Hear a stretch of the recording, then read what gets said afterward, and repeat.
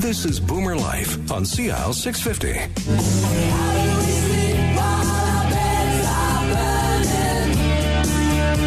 And welcome back to Boomer Life. We're speaking with the sleep experts from SleepShop. The original sleep expert is Haji Manji, the founder and president, and his son, Farouk.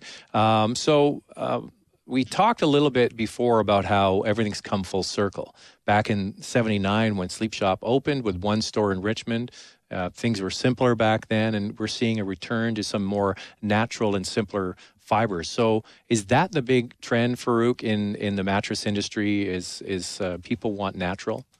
And people want organic this, and they want everything, they want to ride their bike to work instead of drive their car? Well, I think it's a testament to what people are more conscious about and what they're using in their house. So with the mattresses in particular, especially with the memory foam craze, they're still very popular. They're still around. But as people are doing more and more research, we're finding people come into the stores asking a lot of very technical questions. They are more aware about what they're sleeping on. And so as people are becoming more aware, the latex story, the natural fiber use in mattresses is becoming more and more prominent. You're seeing a lot of the manufacturers starting to use the natural products or elements of natural products in the mattresses. And you've got a lot of suppliers that are fully dedicated to just creating and developing and manufacturing mattresses that are made with all natural and organic materials. Now, to your dad for a second here, how has it changed we'll get back to that in a moment, but we touched on the customer has a lot of knowledge now. So how did the internet change how did the internet change the way you would sell to people? Because often now people come in with a lot of information, where in the old days, they counted on you to give them the information. You were the communication to the mattress industry. So have you noticed a big change with the advent of the internet? Oh, absolutely. Because during my days, when we used to sell, it was just like you put an ad in the paper, people saw your ad, and they used to come to you, and then they would leave it to you to guide them to what kind of mattress to buy. Mm-hmm. Today, when the customers are coming, they've done so much research. In fact, sometimes I find the questions the customers are asking, I don't even have the answer. I've been in this industry for so many years.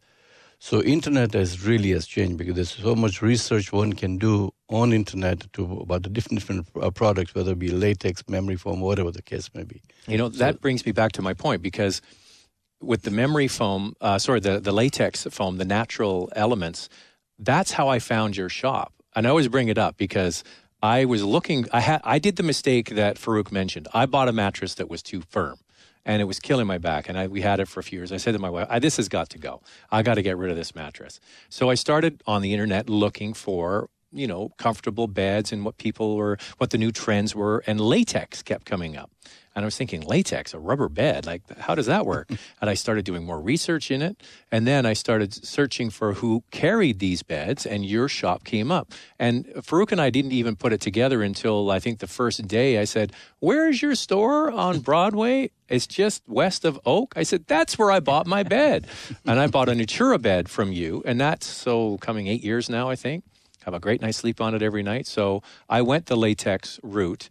I guess that's now the new trend. But you have another partner that you've just started with, right? That does this. Yes, we've just launched a Canadian manufacturer, actually a family business, that are based out of Edmonton, and they are creating a mattress called Sprout. And the Sprout mattress is really hinged on using everything natural. To the point where they say that you could literally eat everything in there because it is just all organic. So they're using organic. I challenge them to do that. We do too, but we get the point though. So they're using everything from all certified organic latex, all certified organic wool. Their cotton fabric they use on top is all natural. There's no fillers. They don't use any petroleum-based foam. And then quilted on top, as we know, a lot of manufacturers use different types of synthetic fibers to create the little loft in the quilt. They're using pure silk and pure wool and pure cotton. different layers on top to create just that little added barrier on top. So with the typical foam that you started selling years ago, are people worried about the off-gassing, the gases that come off because it's a petroleum product? And I always explain to people, when you get into a car and there's the film on the inside of the window that you can clean and it never seems to come off. Well, that's actually the off-gassing from the plastics in your car. So it is a real thing. And people are aware of this, right? So that's where the latex comes in because it's natural. Exactly. So all petroleum-based types of foam, and there are some companies that will claim that their memory foam is natural, which is absolutely not true. The type of chemicals that are used in there, they could be mixed with some natural elements like soy base or things like that, but they will always off-gas and they'll continue to off-gas for years and years.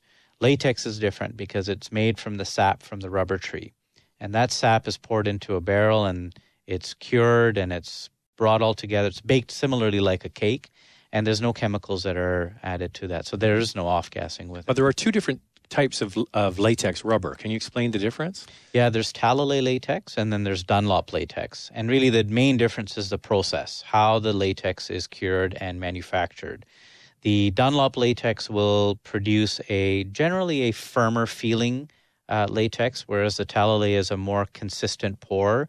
And their latex, they can actually dictate, how soft or how hard they want the latex. So they can change the density of the foam. That's right. And Sprout uses the Talalay process, which is, we feel, anyways, in our opinion, that it is one of the more superior types of latexes that is available because it develops a more consistent pour and a consistent feel.